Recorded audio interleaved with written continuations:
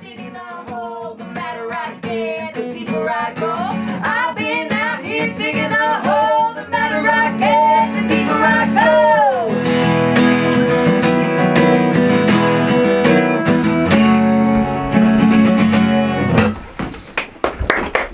Wow.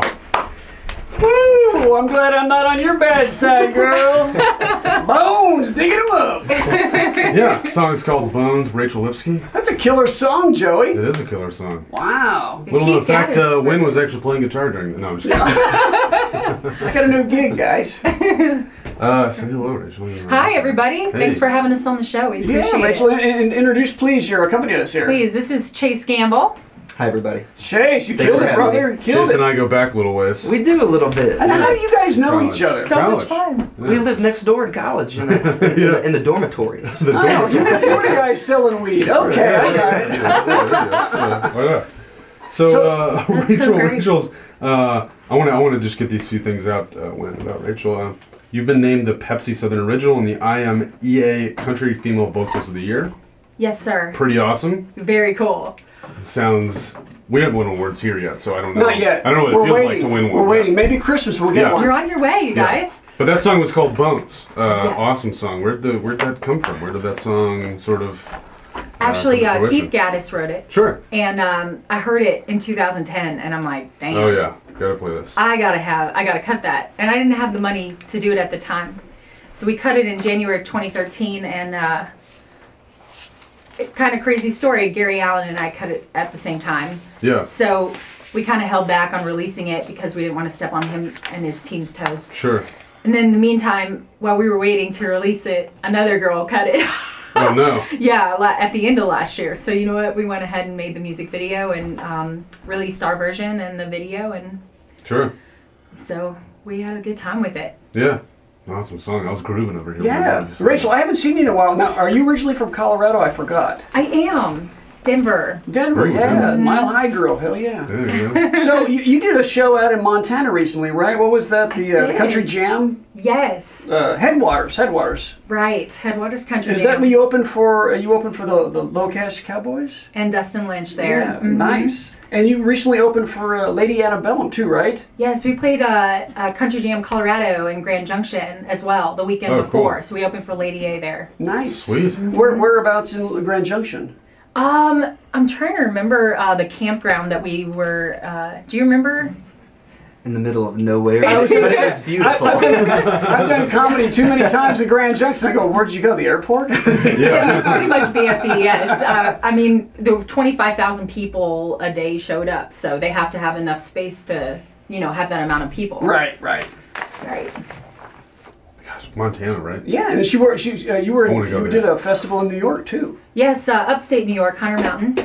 We opened for Thomas Rhett and Hank Yeah. Williams Jr. there. Gosh. We actually followed Thomas Rhett to Colorado as well because they Really? played that same show. So we were like, You guys in the bus behind them or what? we were in the truck behind them, Yeah, there you behind go. the bus. There you go. So Nice. how much time are you spending on the road right now? Are you guys kind of back in town for the holidays? Are you getting back out there on the road? What's going on? So we just got back. We did a 3-week Sure. tour overseas, entertaining our cool. troops. We were in Abu Dhabi, UAE, Qatar, Bahrain, Kuwait, and Djibouti. That is so great. Wow. This was our I love second that. tour. Good and for you. We're Really. so blessed. Armed Forces Entertainment sponsored us. Yeah. And that had been a lifelong dream of ours. And so Chase has been able to go with me both times. And Cool. it's been truly, truly amazing. One of the most amazing, life-changing things I've ever done. Yeah, talk about seeing those men and women out there. I mean, what's that like, playing with them and then talking with them after the shows? It's extremely emotional. Sure. Just because they're away from their families, it felt weird coming back Yeah. a few days before Thanksgiving and not being out there with them. Yeah. I felt selfish, Sure. But it was really, truly amazing. I hope I get to do it every year the rest of my life. Sure. And if I can add in too, Yeah.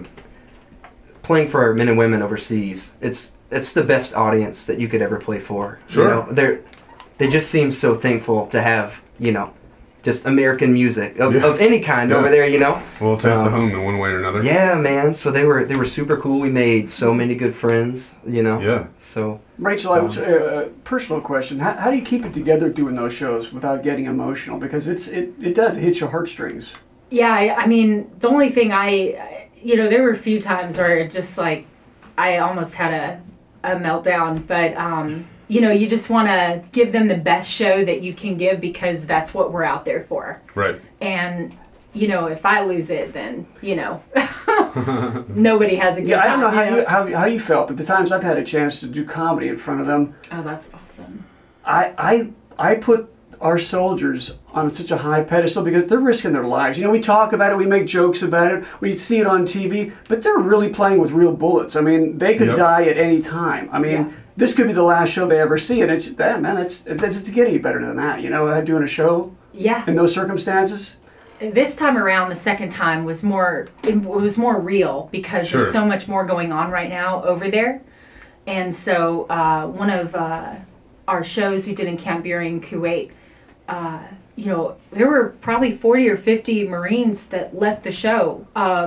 Like we were half an hour to being done, and they had to leave because they got called out. You know, on mission. So that hits you hard. It's real, yeah. It's very real. How close to the lines were you in these camps? Camp Buehring is a stone's throw away from Iraq. So.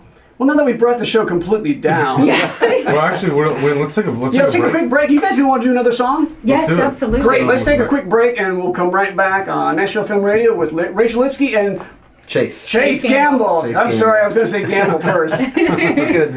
Want to support Radio Free Nashville but can't spend any money right now? Go to goodsearch.com and fill in Radio Free Nashville as your charity of choice. Then every time you do an internet search through Good Search, you'll be donating money to RFN. Rumor has it that Good Search is so good it can even help you find your keys. I don't believe that.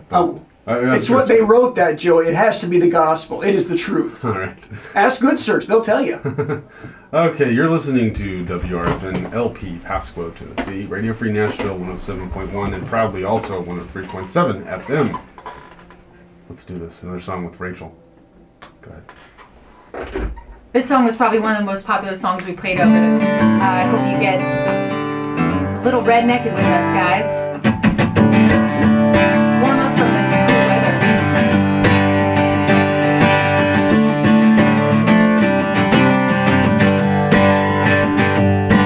Homemade stage outside of town, field full of farm kids coming unwound. Beer in the cooler, hooch in the jar, rocking like a half-acre roadhouse bar. July pushing up that Mercury. We're just doing what comes naturally.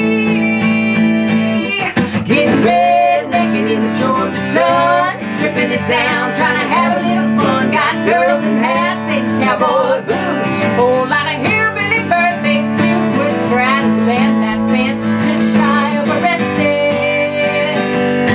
How white lightning country blues, getting red naked. Woo! Well, the summer's hot, but the creek is cool for a dip in the poor man's swimming pool. Ain't a matter of if, but a matter of when. Drum comes out, we're all diving. Daisy Duke's getting ready to get shared. In the back of a four-wheel tailgate tanning bed. Getting red naked in the Georgia sun, stripping it down, trying to have a little fun. Got girls in hats and cowboy boots, whole lot of hillbilly birthday suits. We're straddling that fence just shy of arrested. How white lightning country blues, getting red naked.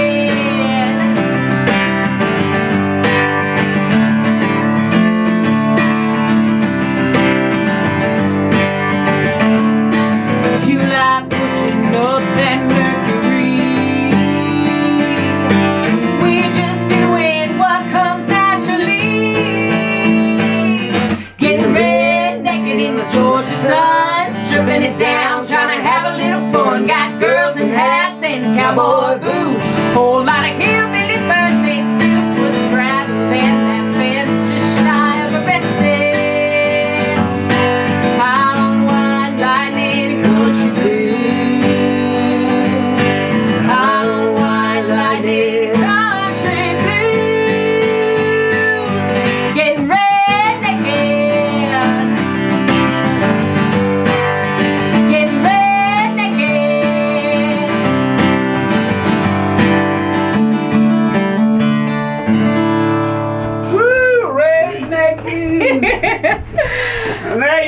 like Rachel my Lipsky. kind of tune, Rachel. I love it. It's like Ashley Shepherd, only, man, I love that Redneck, song. right? That Oh, was great. thank you. What a great reference. I Yeah, love that. I mean, you sound a little bit like her, but Oh, you know, thank I don't you. want to like. She's listening. I don't want to piss her off, but like, you sound good. Oh, really do. thank I you. love it. Yeah. Thank you very much. And of course, Chase. You know, he's I know. Chase is a rock star. We should call what we do now rednecking, right? Yeah, you think so? Yeah, yeah. Oh, I We'll just love say this that. Nashville Film Radio, we're rednecking. Y'all tune in to Nashville Film Radio. We're gonna have another song. We got another song coming up. Chase is gonna bring some beer. We're gonna have some fun. That's right. Absolutely. So tell us about that song. I mean, birthday suits from Hillbillies. How's that come out?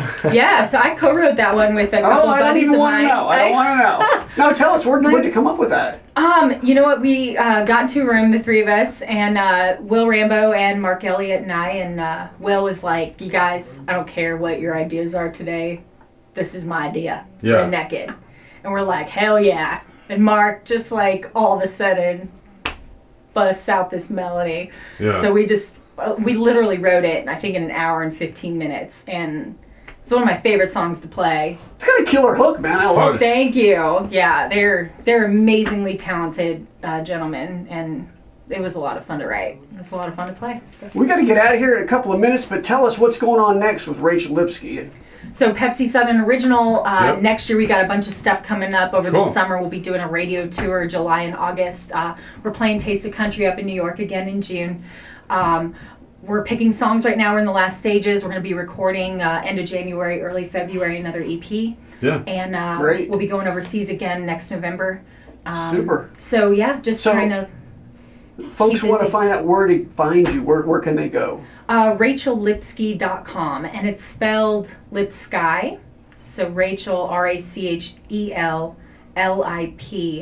RachelLipsky.com. You can find me on Instagram, Facebook, Twitter.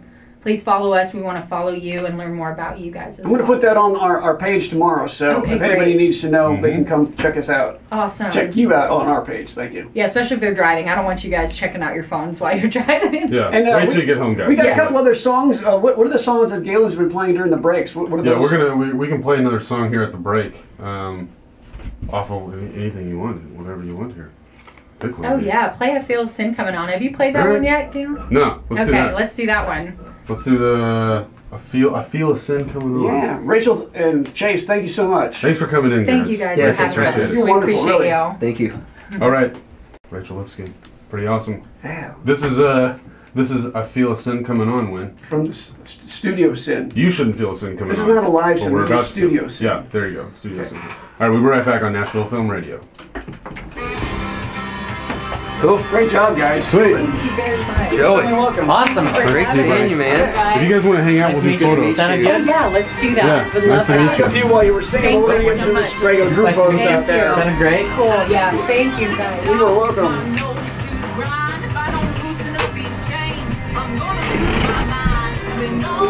Okay, girlfriend. I think I bumped it. Did I move it? Double check it. Sorry? He said the sin is coming. I said, what is his own sin? 10 seconds. There it is. You guys are. Whoa. Isn't that Wait, good? hold on. Oh, we're not even there yet. All right. That was good, man. Good song. I love that. Rachel killed it. Yeah, totally. Ashley Coughlin is a wonderful actress who can be seen in such works as The Shrink, The Body Sculptor, The 700 Club, Nashville, and apparently Cup of Joe. I like the Heard way about you that just show, slipped right? that right in there, I Joey. don't know, it's a show. Put it right up front. Pretty good She's show. been in Cup of Joe. Let's hear it. Cup of Joe show, there you go. That's it. Welcome to the studio tonight. Hi. How's it going? Pretty interesting so far. All right, good. You really did slide in that cup of Joe. You're kind of quiet on it too. It's all right, you know. It's all right. Say it. Cup of Joe. You killed it in Cup of Joe. Oh, everybody. What happened in Cup of Joe? You were in Cup of Joe. What happened in your episode of Cup of Joe? I got to watch what Wynn is when he's preaching Ah, and what Joey does when he tries to get a date. yeah, yeah, and What both was- of those was- are very it was called- accurate. It was episode 8, is that correct? Yeah. And it was and- called The Foursome. Forza. Yep, and both of those are very accurate representations of what we do outside of this. All right, well, I will put that up there for Ashley's tomorrow for everyone My to ultimate see that. accomplishment He's for like, no, Catholic please Caribbean. don't do that. Yeah. So how did you find time to get on this show tonight? I mean, you are never in town. You're in Alabama, you're in Tennessee, you're in Georgia, you're everywhere. I wanted to try the show, and I know Wynn too well, so I was like, there's going to be a way, one way or another. I just moved everything around. So the Good, film you've been good. doing, you've been working on a film down in North Alabama, in the Huntsville, Decatur area. What's it called? It's called The Shrink. Right. And so, tell us about that. I play the female lead, Stephanie, and what happens to her, she loses her father years ago, and she doesn't know that he's still alive, and she goes like on this crazy hunt looking for him, and she has all these emotional breakdowns, and she tries to even take home men that look basically possibly could be her father and everything. But at the very end, it's supposed to be one of those feel-good type movies, but for now I can't tell you much more about it because I don't want to give away the ending, but we're getting close to wrapping up, and around February, March, you guys will get to finally see it. How many days have you been shooting? I'd say probably about a month or so. We do a lot of it on the weekends, so that way it's easier to accommodate schedules to get them in there one way or another, because we do a lot of other film work during the week. Now tell us about the casting breakdown that you put out a few weeks ago for a particular male role. Joey, were you paying attention to this? What's that? She put out a casting call. Were you in on this? No. Actually, tell us exactly what you were looking for. Give us the breakdown. Wynn should know this because he was one of the ones that auditioned originally. Oh, I didn't actually audition. What? No, technically my did. name was on the list of possibles until I found somebody prettier, like Joey. Right. Yeah. I'm so sorry I couldn't get you, Joey. No. I think Joey was too Sorry. young. Wasn't it supposed to be I want to say an older gentleman? He's a but somebody- Joey type for a second. Yeah. A Joey type. Oh, I'm sorry, Joey. Go right ahead. Have some Joey time. No, what was this? Explain. The director needs someone that kind of resembles sort of George Clooney type, or at least a fatherly figure type. So to make I don't it. think we either one of us are in there at Well, all. I mean, at first, it's like, okay, let's just go with we need someone that's in their 40s, that could be your fatherly type that you could make out with. I was like, Yeah. But Again, it doesn't apply to either one of us. Joey, to say what it really I'm said. not that bad of a kisser. Come In on. like big bold letters, it said "makeout scene" or something Nice. like that. This wasn't a Craigslist thing, was it? No. Oh, okay. You want to be careful with this. Originally in it, I actually put, you must be comfortable of kissing the lead female, so I started getting all these calls in, and some of them weren't even male, which was hilarious. I was like, did you guys not read this? No, they just read the bold letters that said makeout scene. That's what I do when I Did scroll you get some lesbian action going on there in the film? I've been offered a part before, but no, I haven't done that yet. So how was that doing a big kissing scene? Is that something you've done before? I've done a few other kissing scenes before. Like the first one I did, when I found out who it was, I was like, yep, I'll do it. No problem. I can do it, even for free. I see that look that I'm getting. It wasn't us, Joey. Let's change gears a little bit. I want to talk about No Service, which was a 48-hour film, right? You played a character called Hillary. Talk about that movie.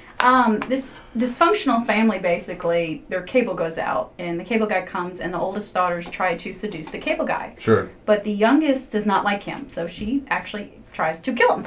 Oh, wow. So it's a little twisted. Well, lighthearted comedy, yeah? It's like you get more than just your basic cable service package there. Talk about working as an actor. I mean, we talked to a lot of filmmakers about working on, as we talked to Chris earlier, about working on the 48 or the 54 and what it's like to be a filmmaker doing that. But what is it like to act on a 48-hour film? Because in general, as an actor, there's a lot of waiting, right? Oh, yeah. You sit around, you wait. Longest I had in right. real time was 8 hours before. Yeah. So, when you're looking at the 48, it's even faster, but still in the end, you're still doing a lot of the waiting, I would assume. But what's it like being an actor on a 48 film? For me personally, I would think of it just like any other project. Sure. But it's more hectic because you have a very, very tight schedule that you're just like boom, boom, boom. It's like, okay, done, next scene, let's go. Yeah. And you're just sitting there, I'm not ready. You are now. There's really no time to memorize lines. You sort of just got to memorize literally line by line. Let's do this one and knock out the next one and then...